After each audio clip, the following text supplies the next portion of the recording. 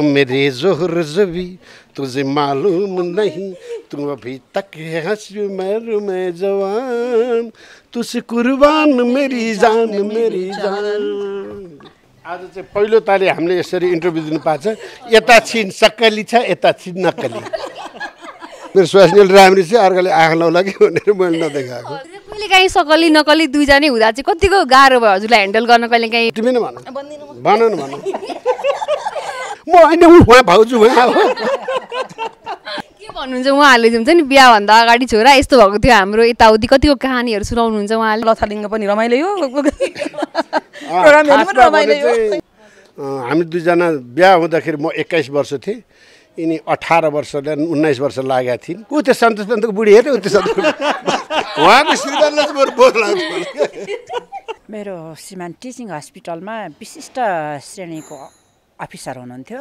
उहाँको श्रीमानको सपोर्ट मेरो श्रीमतीको सपोर्ट जगत आखिर सपोर्ट गर्न त श्रीमानै हुँदो रहेछ नि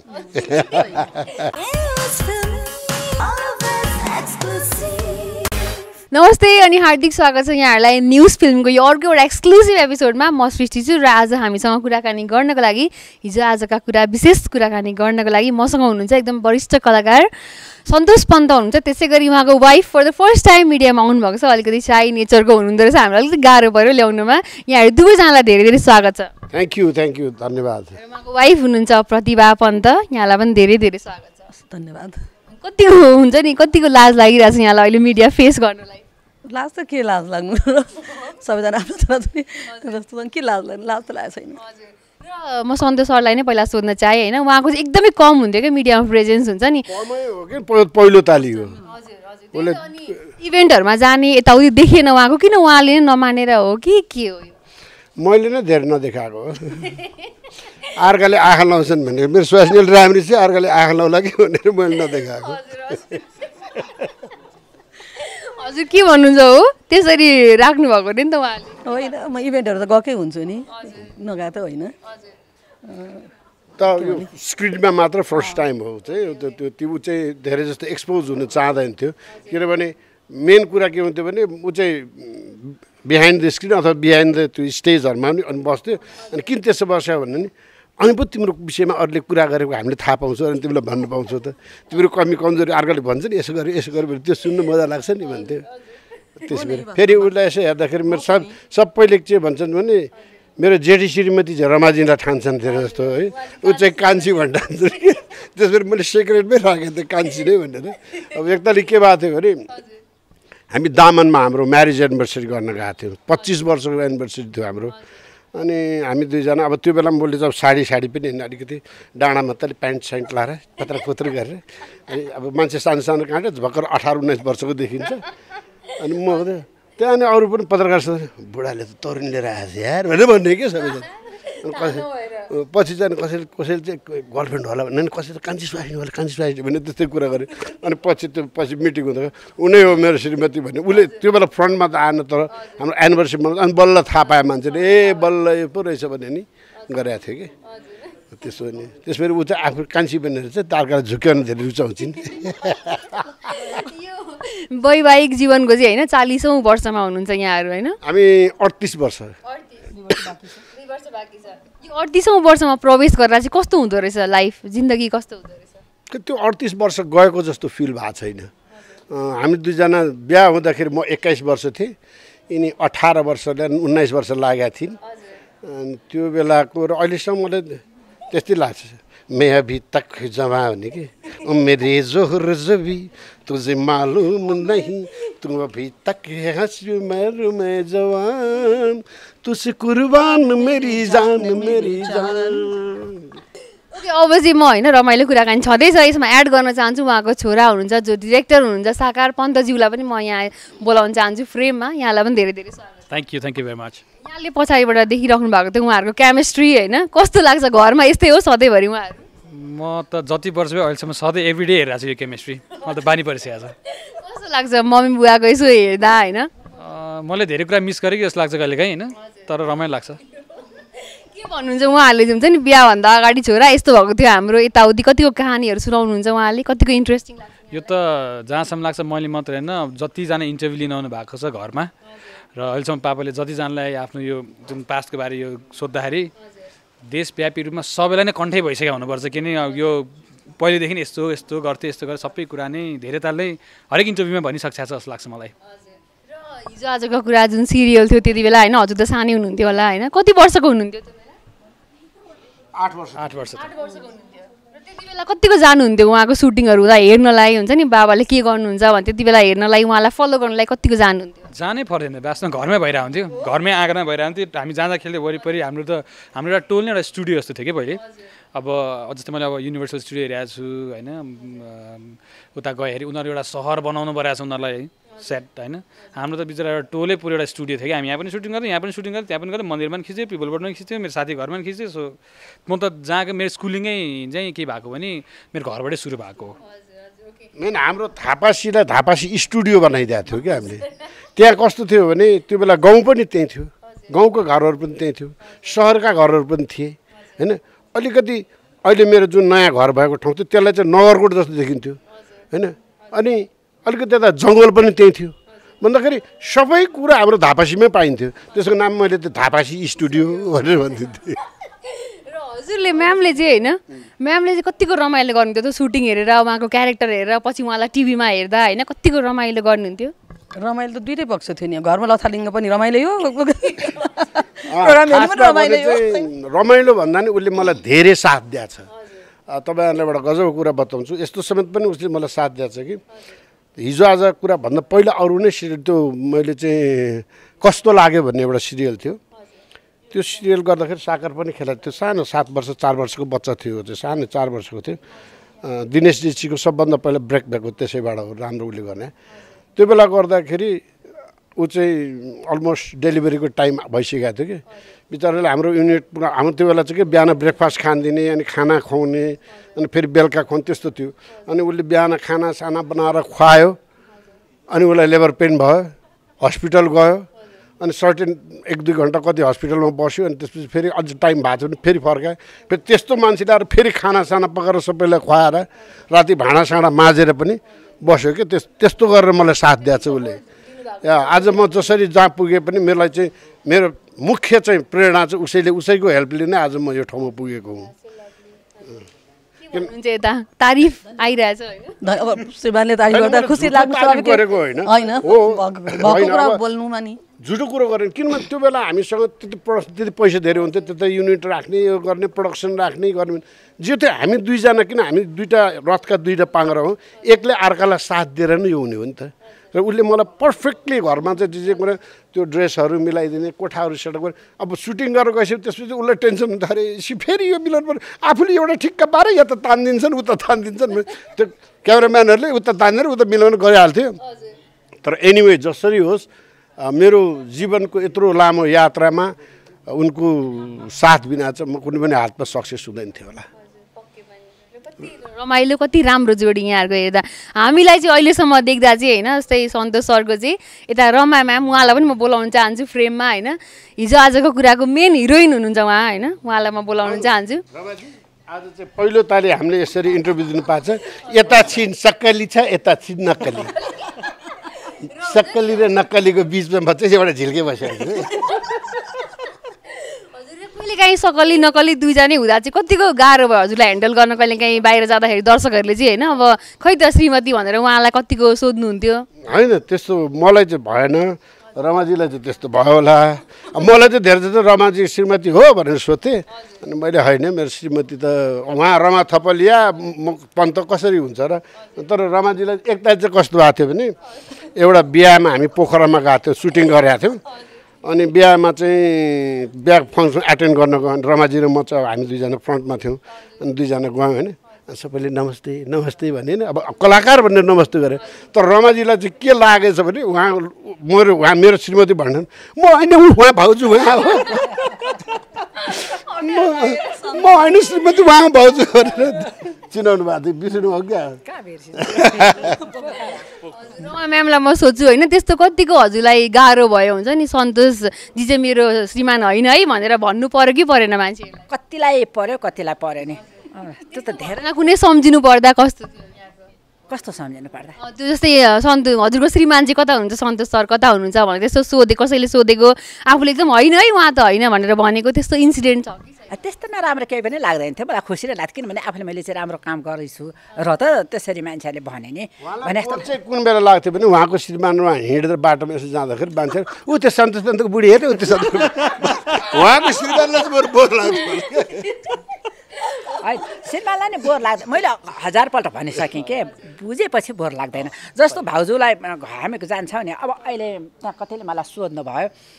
भाउजूलाई चाहिँ कतिको रिस उठ्छ कि उठ्दैन हामीसँग यसो गर्दा मैले भाउजू सँगै आउनु भएको छ अब हामी फोटो खिचाएको छौँ हिँडेका छौँ टाइसिया छौँ यसै भाउजूको अगाडि समातेर बसेका छौँ अब त्यो रिस गर्नु पऱ्यो अघि भने भन्नुहोस् न अघि भने भन्नुहोस् न त्यो उहाँ एकताल म र रमाजीको बेड सिन थियो अनि सन्तोष दाइको र मेरो बेड सिन थियो हामी बेडमा सुतिरहेका थियौँ अनि सन्तोष दाइको जिस्किने बाइन छ अनि यसको चिमर्दिनु भयो मलाई मैले आथा भने होइन रमाजीले चिमेट्या के किन भाउजूले हेरिरहनु भएको छ अगाडि बसेर अनि भाउजूले के भन्नुभयो भने हेर मेरो दिन ढाडे मेरो अगाडि भनेर भाउजूले भन्नुभयो क्या त्यस्तो त्यसैले एक अर्कालाई बुझ्यो भनेदेखि अब उहाँले बुझ्नुभयो उहाँलाई रिस उठेन मेरो श्रीमानले बुझ्नु भएको छ रिस उठ्दैन अनि नबुझ्नेहरू चाहिँ अनि दोष लगाउँछन् अर्को लगाउँछन् रिसाउँछन् अनि गर्छन् त्यो हो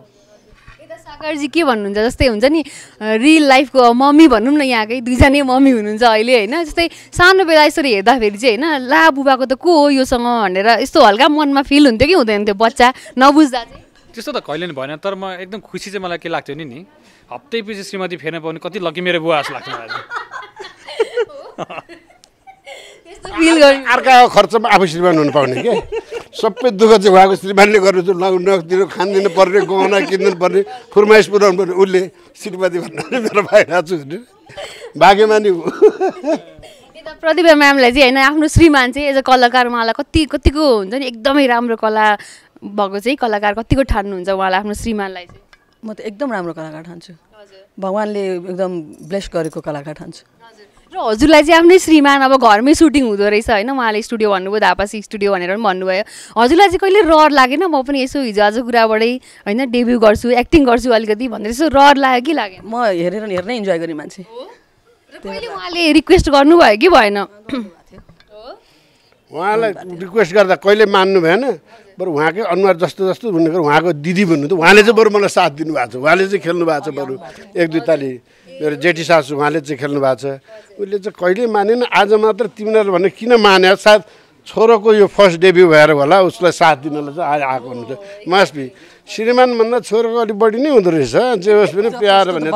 जति माया गरे पनि यत्रो वर्ष प्यार गर्दा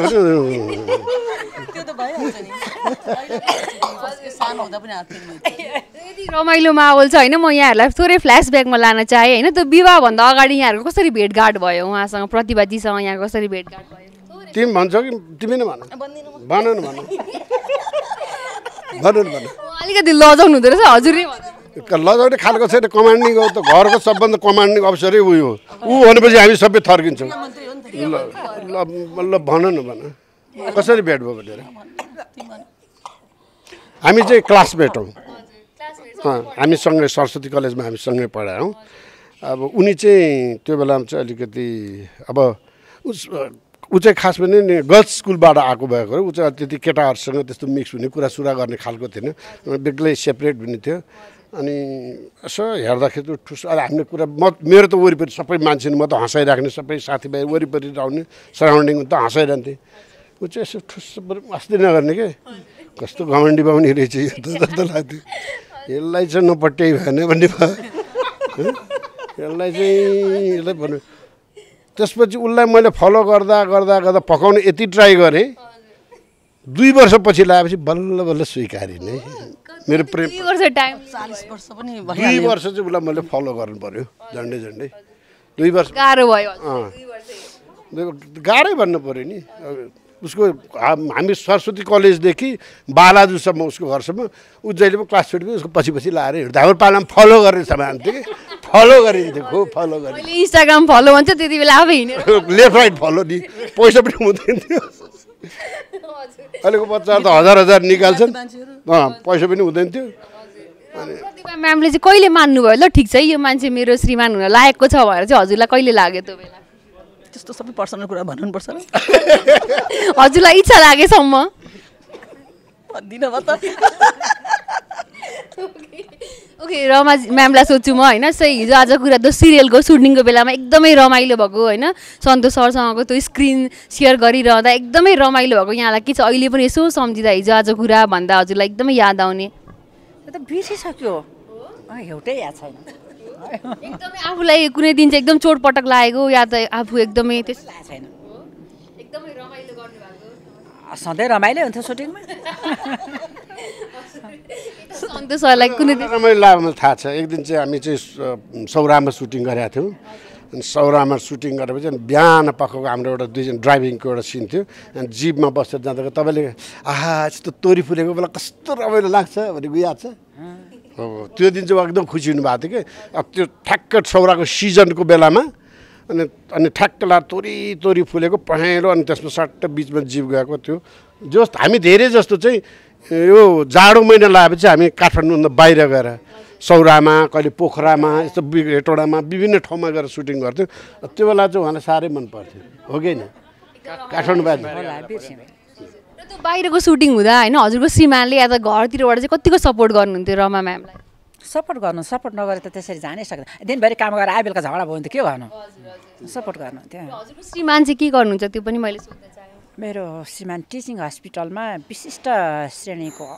अफिसर हुनुहुन्थ्यो अहिले रिटायर भएर बस्नु भएको छ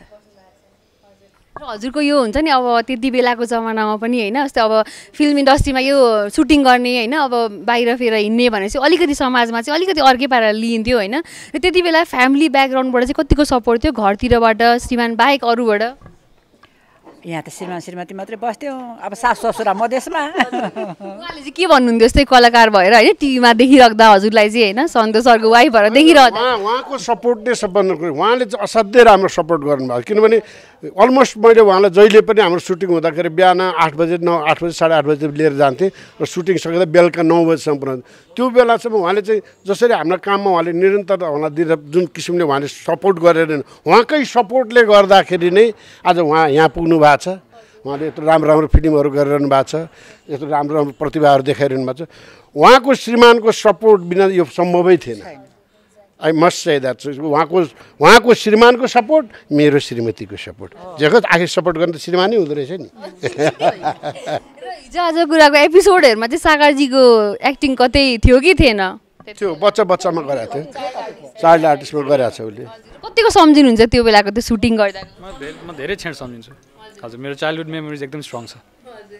जुन त्यो बाबाको एक्टिङ देखेर चाहिँ होइन आफू अब यही इन्डस्ट्रीमा पछि केही गर्छु भनेर त्यति बेलै सोच्नु भएको थियो कि पछि फ्यामिलीको ठिक छ यही पाथ फलो गर्छु भन्ने लाग्यो हजुर बच्चादेखि नै म जस्तै स्कुलहरूमा सोध्छ नि तिमी भविष्यमा ठुलो भएपछि के बन्छौ भन्ने टाइममा सोधिरहन्थ्यो कोही डक्टर भन्थ्यो कोही इन्जिनियर भन्थ्यो म मात्रै हुन्थ्यो जहाँ पनि म डाइरेक्टर बन्छु भनेर कि म बच्चैदेखि नै मेरो एमै म डाइरेक्टर बन्छु भन्ने थियो मैले त्यो अरू दायाँ बायाँ कहिले केही पनि सोचिनँ आज फिल्मको अनाउन्समेन्ट पनि गर्नुभएको छ हिजो आजको कुरा होइन यो बारेमा म थोरै सोध्न चाहेँ कतिको हुन्छ नि कस्तो सोच्नु भएको छ फिल्म कस्तो बन्ला आफू कस्तो काम गरौँला के सोच्नु भएको छ यो फिल्मको विषयलाई अब सोच्दाखेरि त जहिले पनि पोजिटिभ नोटमै आउनै पऱ्यो पोजिटिभ सोच राख्नै पऱ्यो होइन पोजिटिभमै सोचेको छु अनि एउटा ठुलो लेगेसी हो यो अहिलेको नि 25औँ वर्षको मेहनतले कमाएको नाम हो अब यो नामको यो लेगेसीलाई आफ्नो काँधमा हालेर अघि बढ्नु पक्कै नै चुनौतीपूर्ण र गाह्रो त छ तर यो नै मेरो लागि एउटा च्यालेन्जिङ र यसले नै मलाई चाहिँ राम्रो असल डिरेक्टर बनाउँछ भन्ने चाहिँ मेरो सोच छ किनभने यसले मलाई डिसिप्लिनमा काम गर्न सिकाउँछ भन्ने चाहिँ मैले विश्वास राखेको छु र अवश्य म यसलाई चाहिँ जुन तपाईँले भन्नुभयो यो टेलिभिजनमा एउटा सिरियलको रूपमा आइरहेको नाम हो यसलाई चाहिँ म ठुलो पर्दामा हिजो आजको कुरा द मुभी भनेर नाम पनि त्यसरी राखेको छु त्यसलाई एकदमै मैले जाने बुझेको ढङ्गले जसरी हुन्छ यसलाई म सिनेमेटिक तरिकाले एउटा राम्रो चलचित्रको रूपमा चाहिँ दर्शकसँग प्रस्तुत गर्दैछु थ्याङ्क यू सो मच यहाँहरूसँग एकदमै रमाइलो कुराकानी भयो र हिजो आज कुरा यो मुभीको लागि पनि धेरै शुभकामना यहाँलाई पनि धेरै धन्यवाद यहाँले आएर यसरी हाम्रो निम्तोलाई स्वीकार गरेर यहाँ आइदिनु भयो र हाम्रो यो फिल्मको बारेमा यहाँहरूको टेलिभिजन मार्फत चाहिँ दर्शकहरूलाई चाहिँ बताउँदै हुनुहुन्छ र हाम्रो विश्वास छ जसरी यहाँहरूले हिजो आज कुरा टेलिभिजनमा जसरी मन पराउनु भएको थियो त्यसरी नै यो सिनेमालाई पनि यहाँले त्यसरी नै मन पराइदिनुहुन्छ र दुःख गरेर चाहिँ यहाँले टेलिभिजनमा चाहिँ घरैमा बसिरहनुहुन्थ्यो अब अलिकति हलसम्म आएर दुःख गरेर हेरिदिनुहोस् र यहाँहरूकै सिनेमा हो यो यहाँहरूकै आफ्नै कार्यक्रम हो यहाँहरूकै आफ्नो र यहाँहरूको माया र साथले गर्दाखेरि यो हिजो आजको कुरा मुभीलाई पनि हामी सिरियलको रूपमा चाहिँ भाग 1, 2, 3, 4, 5 गरेर बनाउनु चाहिँ सफल हौँ भन्ने यहाँहरूको आशीर्वाद र साथले हामी पक्का पनि सफल हुनेछ भन्ने मलाई विश्वास छ thank you very much thank you NewsFilmy.